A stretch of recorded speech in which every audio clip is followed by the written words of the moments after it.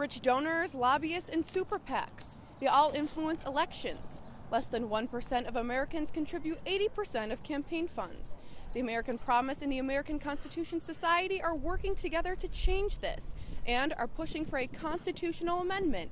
Today in Boston, the groups kicked off a nationwide town hall meeting style tour on just how to pass the proposed 28th Amendment. The reality is this, money, it plays too big of a role in our politics.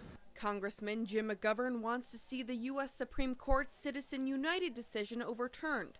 The ruling allows corporations to spend money on individual candidates in elections with no limits. 19 states already endorsed the 28th Amendment's effort to overturn the Citizens United decision, but there's more work to be done. Attorney Ron Fain, who has won several well-known federal cases, explained the legal questions the amendment has yet to tackle when considering corporations' rights. Is there an actual human being who can say, my rights are at stake? Sometimes there will be, sometimes there won't. Should their constitutional right also include the right to use a corporation to do what it is they're trying to do? Although people across the country showed their support by taking part in an interactive online poll answering questions on what issues are most important to them, opposition to this proposed amendment has already begun.